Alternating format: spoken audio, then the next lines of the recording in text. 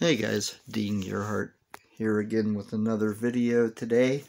I just wanted to do a update on my card room. It's been a while since I've spun the camera around to the to my room. It's a slow work in progress. I mentioned in another video a while back that I was looking to redo my room a little bit, and I decided that I wanted to do a progress video and then maybe once a month update any progress that I did make, if any. Just give you a quick overall view of a guy that collects sets and keeps them in binders. So, as you can see, I've got stacks of cards everywhere. I've got sets sitting everywhere, partial sets. For example, here, this section is my set 2 or set 3 of whatever particular set is marked on there. You can see 87 top, set 3 or set 2. Set 1 would be in a binder, so these are just the different ones I'm putting together. The goal with these are to not necessarily go out and say, okay, I'm going to work on my 78 top set 3. It's more of if I acquire a collection and in that collection there's some cards that I need for that set. That was kind of the goal with that. It's my unopened section. Stickers. So, and then up here, a lot of these came from the Fairfield boxes. I don't open them, I just kind of put them aside. And then I do like to try to keep a unopened pack of whatever set. I like to do a wrapper, you know, some helmets I'd picked up at the flea market at one point. I don't know if I ever showed them or not. It's my stack of oddballs. One of those Christmas things, I've showed that before. It's my, that's a rough picture. My T206s, my graded 50s cards. So, and then over here, I have recently gone back and started relabeling everything.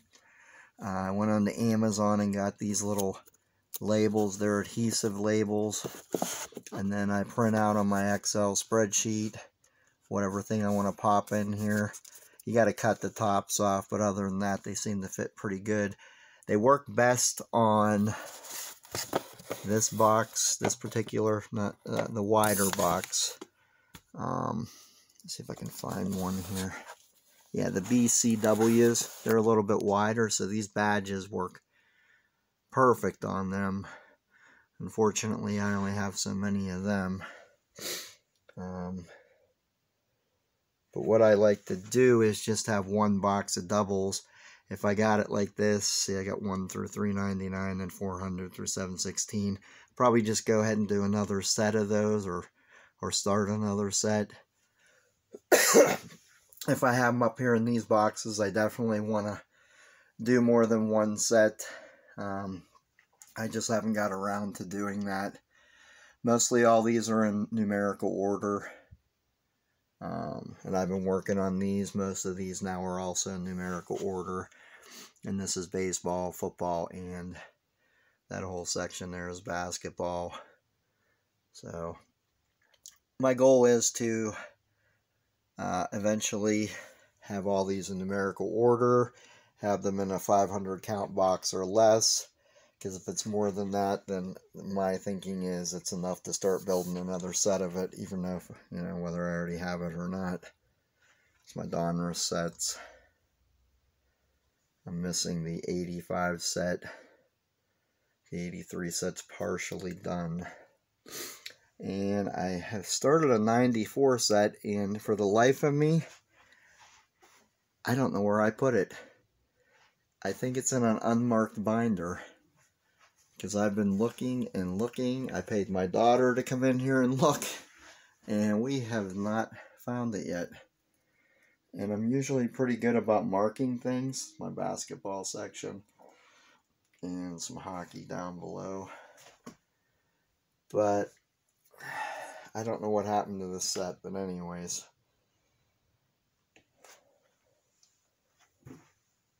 As you can see, I still haven't even got opened those yet, the living set. There are quite a few of them. I started collecting them again. All my Topps baseball sets. You can see down here I got these thin labels on here. Those are just temporarily marked until I buy the update or traded set, whatever it was called those particular years.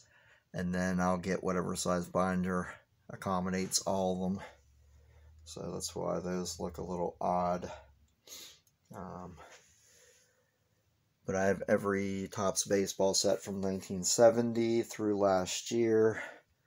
And I'm real close to finishing a couple more of the 60s sets. I do have the 1960 and the 68 set. Same thing in football. I have every set from 1970 except for 72 all the way up through this past year. And I'm real close on a few of the other 60s. So there's some of my gloves that I like to buy at the flea markets. Catcher's mitts are my favorite. This is an old first baseman's glove. I don't know if I ever showed that one or not. But anyways, old tin sign, some advertisements. But like I said, this is just kind of an update on where I'm at right now, the mess I have. And looking back, if you look back on my old videos, remembering when I had all the Star Wars stuff in here on top of all this stuff, you know,